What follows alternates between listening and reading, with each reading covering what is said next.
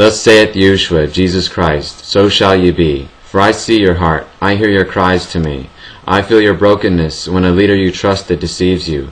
But I have called and ordained you. I will sustain you. I, YAHUSHUA, and the Ruach HaKodesh, Holy Spirit, are training you.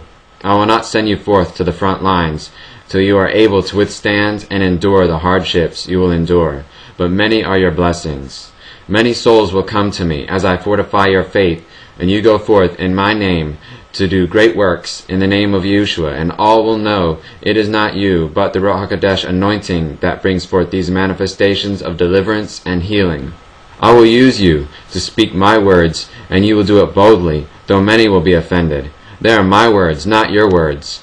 You are not held accountable for what I say or the way I think, for my ways are higher than your ways, are they not? I speak not only to you, but again, I speak to all the prophets and apostles who minister in my name. The way has not been easy, nor will it get any easier. But hold on tight to the measure of faith I have given each of you, for it is well above that which will sustain you in this end time. For your bridegroom doth come. Yea, I am even now at the horizon. You can feel me at this very hour. Be prepared. Do what I have called you to do, and put your hand to the plow, and do not look back, but look forward. Keep running the good race to the mark of the high calling. Be not deceived. The tribulation has not begun yet. Pray you will be spared this, for the tribulation is not for my bride. Why would I beat up and abuse my loving bride? Why would I kill my spouse, my bride that awaits her groom? My bride with all her jewels on, and finely adorned, and who worships only me, lives for only me. I would not. I tell you, anyone that says, I am going to allow you to go through the great tribulation, does not speak my words. They speak words of fear and deceit. I am coming for my bride to tenderly carry her away, and lovingly protect her. She is not worthy of my wrath, for she loves and obeys me. She trusts me. She is relying on me to save her.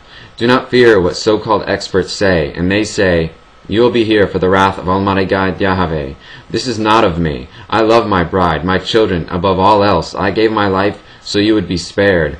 As you trust me to keep you from hell, trust me also to keep you from the coming horror of the great time of woe, to come upon this earth and the undiluted wrath of Almighty Yahweh. My children, pray for my coming quickly, for judgment must start with my own children, and then the heathen will be judged. This is the great time of woe I speak of. Whatever I have called you to do it now, for soon it will be too late. Keep your eyes on the eastern sky, and know that my arrival is imminent. Can't you feel the excitement? For your bridegroom doth come. But for you, my bride, there is no fear, only rejoicing. Fear for those that mock or deny me. Fear for the lost sheep. Fear for the reprobate and rejected silver. As they have rejected me, so I have rejected them. You will know rejected silver, for you know the Ruach HaKodesh is not drawing them. The Ruach HaKodesh will not always strive with men, especially in these end times. You, Daniel, came searching for a word. You, Daniel, have been rewarded this day. Once again I used you to stir up the gifts in my handmaiden. You both did not know I had made an appointment for you to meet online, but I did. This message is not just for you, Daniel, but once again, beloved son, I have used you to speak forth to all my children. Fear not, your bridegroom doth come. Hold on tight to your faith, for although I am quiet, I am testing those that proclaim their love for me.